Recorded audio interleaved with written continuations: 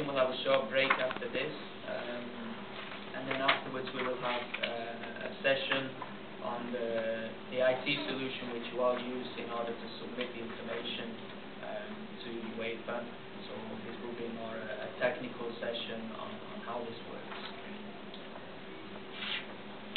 So in terms of club licensing, as you all know, it's been in place since 2003. Cyprus has been involved since the very beginning, and we've worked closely with Nikos for more than 10 years now.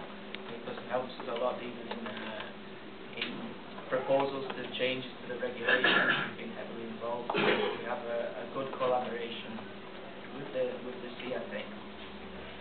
So it's a Europe-wide system that applies the principle of equal treatment.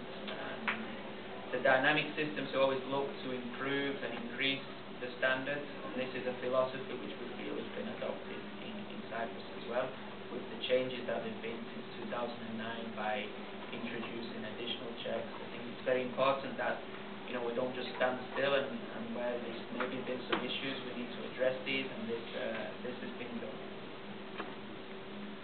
The objectives, as we know, is just to improve the overall standards of club football, so not just financial, but across the whole spectrum of a football club. Obviously,